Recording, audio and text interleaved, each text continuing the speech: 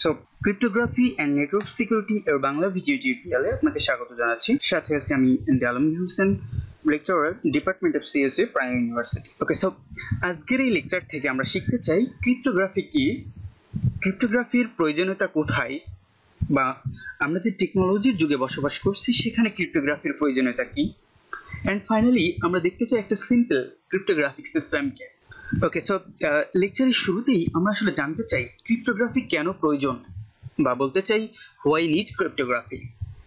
ওকে, so এই cryptography কেন প্রয়োজন এটা জানতে হলে আমরা ফার্স্টে একটা ব্যাপার দেখি, সেটা হলো আমরা আমাদের দৈনন্দিন জীবনে আমরা ফেসবুক ইউজ করি বা ডিফারেন্ট সোশ্যাল মিডিয়া ইউজ করি, আমাদের ইন্টারনেটের মধ্য দিয়ে সেই মেসেজগুলো পাস হয় আমরা জানি। বাট আমাদের কাছে একজন সেন্ডার আছে, সে ওই সেন্ডার কোন একটা মেসেজ পাঠাতে চায় একজন রিসিভারের কাছে, আমাদের একজন রিসিভারও আছে। ওকে, সো সেন্ডার যেই মেসেজটা পাঠাতে চাচ্ছে সেই মেসেজটা হচ্ছে how are you, say for example. Okay, so যেহেতু মেসেজটা পাঠাতে চাচ্ছে অবশ্যই আমরা জানি মেসেজটাকে একটা ইন্টারনেটের মধ্য দিয়ে যেতে হবে। আমরা ধরে নিচ্ছি এটা হচ্ছে আমাদের সেই ইন্টারনেট, আর এটা হচ্ছে আমাদের সেই মেসেজ হাউ আর ইউ, যেটা সেন্ডার রিসিভারের কাছে পাঠাতে চাই। ওকে, এতটুকু গেল সিম্পল কথা। এখন আমি একটা কোশ্চেন বলতে চাই, একটা কোশ্চেন জুড়ে দিতে চাই, সেটা হলো এই ইন্টারনেট সিস্টেমটা কি সিকিউর? আসলে সেন্ডার থেকে রিসিভারের কাছে ডেটাটা যাবে বা একটা মেসেজ যাবে, আমরা এই যে ইন্টারনেট সিস্টেমটার কথা বললাম, আসলে এই সিস্টেমটা কি সিকিউর? তাহলে অবশ্যই আমরা বলতে পারি এখান থেকে যে অ্যান্সারটা আসবে সেই অ্যান্সারটা যে না, এই সিস্টেমটা সিকিউর না। কারণ হচ্ছে কি, কারণ হচ্ছে আমরা যদি সিম্পল এই ইন্টারনেটের কথাটা কল্পনা করি, তাহলে একজন সেন্ডার যখন একজন রিসিভারের কাছে মেসেজটা পাঠাবে তখন কোনো থার্ড পার্টি দ্বারা এই মেসেজটা কারাপ্টেড হতে পারে। কোনো থার্ড পার্টি বা কোনো ইন্ট্রুডার্স এই মেসেজটাকে পড়তে পারে, এই মেসেজটাকে সেন্স করে আবার রিসিভারের কাছে পাঠাতে পারে, আবার এই মেসেজটার যে মিনিং, অরিজিনাল মিনিংটা সেটাকে সেন্স করে রিসিভারের কাছে পাঠাতে পারে। এরকম ডিফারেন্ট কাজ আমাদের ইন্টারনেটের মধ্যে হতে পারে যদি থার্ড পার্টি আমাদের মেসেজটাকে বা আমাদের ভ্যালুয়েবল ইনফরমেশনটাকে অ্যাক্সেস করে যেতে পারে।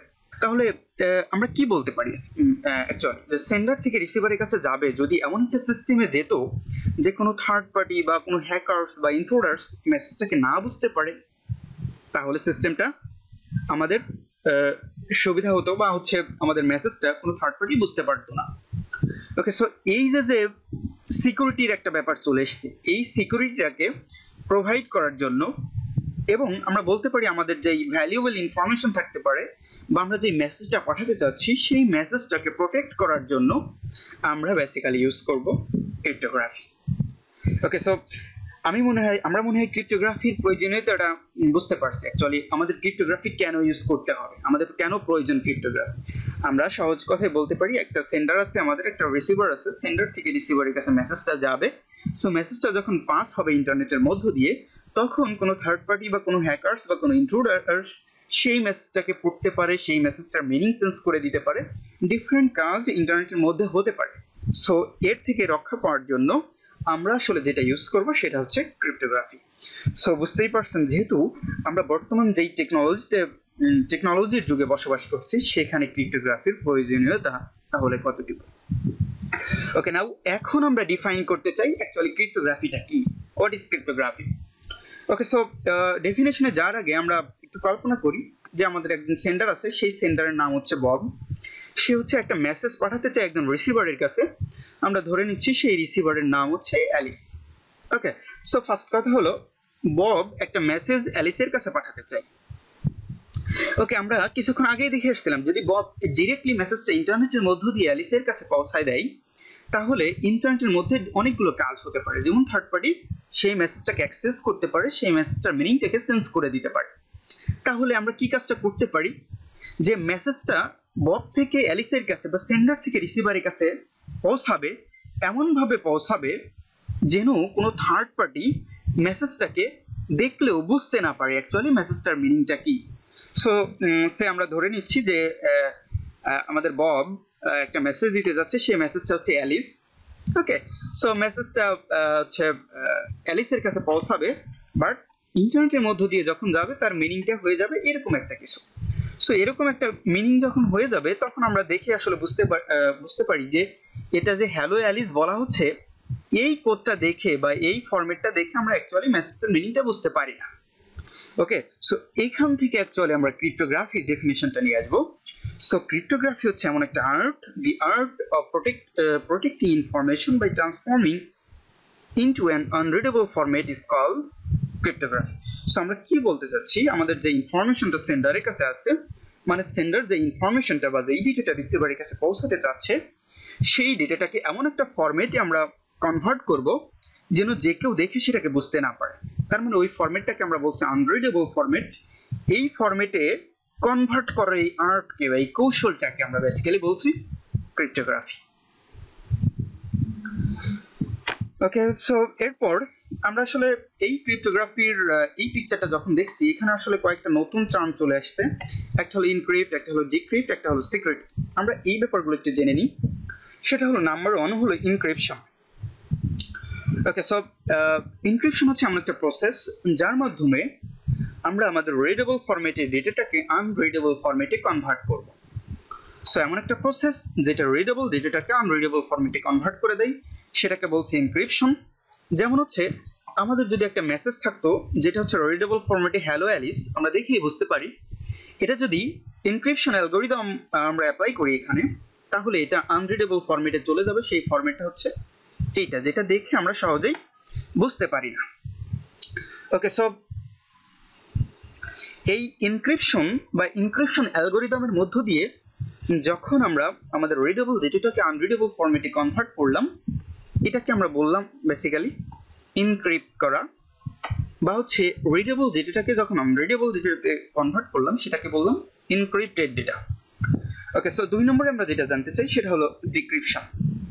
সো যেহেতু ইনক্রিপশনের মাধ্যমে একটা রিডেবল ডেটাটাকে আমরা আনরিডেবল ফরম্যাটে কনভার্ট করছিলাম, আবার যেহেতু আমাদের যে রিসিভার আছে সেই রিসিভারকে ডেটাটাকে বুঝতে হবে, দ্যাটস ওয়াই আমাদের সেই আনরিডেবল ডেটাটাকে রিডেবল ফরম্যাটে কনভার্ট করতে হবে। সো এই আনরিডেবল ফরম্যাটকে আনরিডেবল ডেটাটাকে আমরা রিডেবল ডেটাটাতে কনভার্ট করার এই প্রসেসটাকে বলছি ডিক্রিপশন। সো ডিক্রিপশন হচ্ছে এমন একটা প্রসেস যার মাধ্যমে আমরা আনরিডেবল ফরম্যাটে ডেটাটাকে রিডেবল ফরম্যাটে কনভার্ট করতে পারি। ওকে, সো আমরা এখান থেকে আমাদের যে 3 নাম্বার কিওয়ার্ডটা ছিল সেটা দেখতে চাই, সেটা হলো কি বা সিক্রেট কি। সো সিক্রেট কি হচ্ছে স্ট্রিং অফ বিটস বা অনেকগুলো বিটের সমষ্টি আমরা বলতে পারি, যেটা আসলে কোনো একটা ক্রিপ্টোগ্রাফিক অ্যালগরিদম এই কিটাকে ইউজ করে।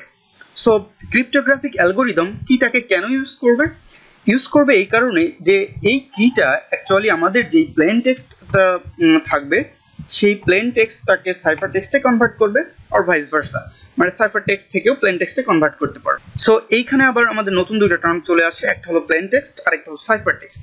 এখন প্লেন টেক্সট কাকে বলছে, বেসিক্যালি প্লেন টেক্সট হচ্ছে আমাদের যেই অরিজিনাল টেক্সট বা যেই মেসেজটা রিডেবল ফরম্যাটে আমাদের মেসেজটা যেই অবস্থায় ছিল সেটাকে বলছি, মানে যেটা দেখে আমরা অ্যাকচুয়াল ওই মেসেজটার মিনিংটা বুঝতে পারি, সেটা হচ্ছে আমাদের অরিজিনাল টেক্সট বা রিডেবল ফরম্যাটের ডেটাটা, বা হচ্ছে আমাদের প্লেন টেক্সট।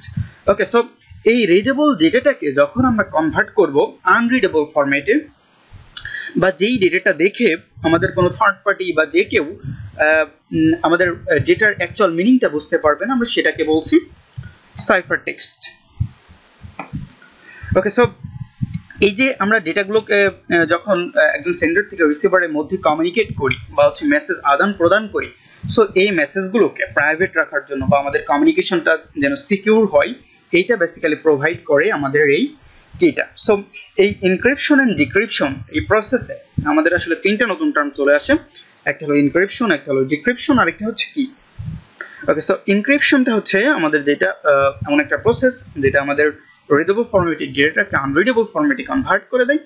ডিক্রিপশন হচ্ছে আমাদের আনরিডেবল ডেটাটাকে রিডেবল ফরম্যাটে কনভার্ট করে, এবং কিটা হচ্ছে স্ট্রিং অফ বিটস, যেটা হচ্ছে কোন একটা ক্রিপ্টোগ্রাফিক অ্যালগরিদম ইউজ করবে। কেন ইউজ করবে সেটা হচ্ছে প্লেন টেক্সট থেকে সাইফার টেক্সটে কনভার্ট করার জন্য, আবার সাইফার টেক্সট থেকে প্লেন টেক্সটে কনভার্ট করার জন্য। এটা হলো সিক্রেট কি। সো আমাদের যে কমিউনিকেশনটা হবে সেন্ডার থেকে রিসিভারের মধ্যে, এই কনভারসেশনটা বা এই কমিউনিকেশনটাকে always private and security provide করে। কি নামে আমাদের যে টার্মটা ছিল এই টার্মটা। ওকে এন্ড আজকের ফাইনালি আমরা একটা basic encryption and decryption system দেখতে চাই, অথবা একটা বেসিক ক্রিপ্টোগ্রাফিক সিস্টেম কি হতে পারে। ওকে, সো সিস্টেমটা কেমন হচ্ছে আমরা একটু দেখি। সে আমাদের হচ্ছে বব বা একজন সেন্ডার আছে, যে হচ্ছে একটা ডেটা বা একটা মেসেজ পাঠাতে চাই একজন রিসিভারের কাছে, যে রিসিভারের নাম হচ্ছে সে অ্যালিস। ওকে, সো বব যেই ডেটাটা পাঠাতে চাই সেই ডেটাটা হচ্ছে হাউ আর ইউ, জাস্ট এই মেসেজটা how are you. So Bob যখনই মেসেজটাকে পাঠাতে চাইবে তখনই সে যেহেতু ডিরেক্ট মেসেজটাকে ইন্টারনেটের মধ্য দিয়ে পাঠাবে না। কেন পাঠাবে না? কারণ হচ্ছে ইন্টারনেটের মধ্য দিয়ে যখন ডেটাটাকে সে পাঠাবে তখন থার্ড পার্টি সেই ডেটাটাকে অ্যাক্সেস করতে পারে, সেই ডেটাটার মিনিংটাকে সেন্স করতে পারে, এভাবে ডিফারেন্ট কাজ করতে পারে থার্ড পার্টি। সো এইটার হাত থেকে বাঁচার জন্য বব কি করবে, এই মেসেজটাকে কি করবে, একটা ইনক্রিপশন অ্যালগরিদমের মধ্য দিয়ে, আমরা ইনক্রিপশন ব্যাপারটা দেখে আসছিলাম, যেটা হচ্ছে রিডেবল ফরম্যাট থেকে আনরিডেবল ফরম্যাটে কনভার্ট করে দেবে। সো এই মেসেজটাকে কোথায় পাঠাবে বব বা সেন্ডার? একটা ইনক্রিপশন অ্যালগরিদমের মধ্য দিয়ে পাঠাবে। এখন ইনক্রিপশন অ্যালগরিদমে যখন পাঠাবে সেখানে একটা কি ইউজ করতে হবে, আমরা কির ব্যাপারটা জেনে এসেছিলাম, যেই কিটা দ্বারা আমরা ডেটাটাকে এনক্রিপ্ট করব। ওকে, সো সে হচ্ছে এই কি আর ইনক্রিপশন অ্যালগরিদমের হেল্প নিয়ে আমরা হচ্ছে আমাদের ডেটাটাকে বা রিডেবল ফরম্যাটের ডেটাটাকে আনরিডেবল ফরম্যাটে কনভার্ট করলে এরকম একটা ফরম্যাট দাঁড়ায়। এটা হচ্ছে যে কোনো কিছু হতে পারে, অ্যালগরিদমের উপর ডিপেন্ড করে। আমরা জাস্ট একটা এক্সাম্পল দিচ্ছি বোঝার জন্য। এই এনক্রিপশন অ্যালগরিদমের মধ্য দিয়ে যখন আমরা হাউ আর ইউ মেসেজটাকে পাঠাবো তখন সে এরকম একটা আনরিডেবল ফরম্যাটে কনভার্ট করে দেবে। ওকে, সো আনরিডেবল ফরম্যাটের মধ্য দিয়ে আনরিডেবল ফরম্যাটে যখন কনভার্ট করে দিল তখন সেটা কি হবে, এই আনরিডেবল ফরম্যাটের ডেটাটা আমাদের ইন্টারনেটের মধ্য দিয়ে পাস হবে। আচ্ছা, ইন্টারনেটের মধ্য দিয়ে পাস হয়ে কোথায় যাবে? আমাদের রিসিভারের কাছে বা অ্যালিসের কাছে। ওকে, সো এই আনরিডেবল ফরম্যাটটা যদি অ্যালিসের কাছে যাই বা রিসিভারের কাছে যাই, আমরা জানি রিসিভার সেটাকে পড়তে পারবে না। সো আমাদের সিস্টেমটাকে এরকম করতে হবে, তাহলে আনরিডেবল ফরম্যাটটা যখন রিসিভারের কাছে যাবে তার আগে রিডেবল ফরম্যাটে কনভার্ট করতে হবে। সো আনরিডেবল এই ডেটাটাকে যদি আমরা রিডেবল ফরম্যাটে কনভার্ট করতে চাই তার জন্য আমাদের যেটা ইউজ করতে হবে সেটা হলো একটা ডিক্রিপশন অ্যালগরিদম। এবং ডিক্রিপশন অ্যালগরিদমে ওই যে কিটা আমরা এনক্রিপ্ট করার জন্য ইউজ করছিলাম ডেটাটাকে, ওই ডেটাটাকে আবার ডিক্রিপ্ট করার জন্য ইউজ করতে হবে ওই কিটাকে। ওকে, সো ওই কি এবং এই ডিক্রিপশন অ্যালগরিদমের সাহায্য নিয়ে আমাদের এই আনরিডেবল ডেটাটাকে রিডেবল ফরম্যাটে কনভার্ট করতে হবে। সেটা করলে দেখুন আমাদের অ্যাকচুয়াল যে ডেটাটা ছিল সেটা হলো হাউ আর ইউ, এই ডেটাতে কনভার্ট হয়ে যাবে। যখন কনভার্ট হয়ে যাবে তখন এই ডেটাটা অ্যাকচুয়ালি আমাদের রিসিভারের কাছে পৌঁছে যাবে বা অ্যালিসের কাছে পৌঁছে যাবে। সো এটা হলো একটা basic encryption and decryption system বা একটা basic encryption and decryption system বা একটা ক্রিপ্টোগ্রাফিক সিস্টেম, যার মাধ্যমে কি হলো, আমরা একটা রিডেবল ডেটাটাকে আনরিডেবল ফরম্যাটে কনভার্ট করলাম, সেটা ইন্টারনেটের মধ্য দিয়ে পাস হলো, দেন হচ্ছে আমাদের রিসিভারের কাছে পৌঁছানোর আগে আনরিডেবল ডেটাটা আবার রিডেবল ফরম্যাটে কনভার্ট হয়ে গেল। সো আমাদের আজকের লেকচার এতটুকুই। আমরা এটা বোঝার চেষ্টা করছি বেসিক্যালি যে এই যে আমরা ক্রিপ্টোগ্রাফির কথা বলছি, আসলে আমরা বর্তমান যে টেকনোলজির যুগে বসবাস করছি। সো এই টেকনোলজিতে আমরা জানি আমরা নিয়মিত হিউজ অ্যামাউন্টের ডেটা ট্রান্সফার করে যখন কমিউনিকেট করি তখন এই ইন্টারনেট সিস্টেমটাকে ইউজ করি। সো ইন্টারনেট সিস্টেমটাকে যখন আমরা ইউজ করি অবশ্যই আমাদের যেই ডেটাটা আছে সেই ডেটাটার সিকিউরিটি আমাদের প্রোভাইড করতে হবে। যেই সিকিউরিটিটা প্রোভাইড করার জন্য ক্রিপ্টোগ্রাফির বেসিক্যালি কোনো বিকল্প নেই।